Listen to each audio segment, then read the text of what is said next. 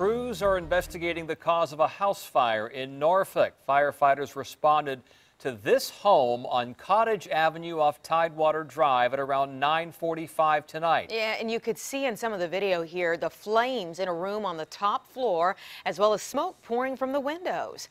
We talked with someone who lived inside the home. They described a very scary experience. So I got up and ran here, hollering and trying to go upstairs to get hurt. But the fire was so big coming from the back. I didn't want to die in the fire. I didn't want to burn up. And I'm glad, though, that somebody called the fire department. They came and helped save my life. Narrow escape. The Red Cross is helping 3 adults displaced by this fire.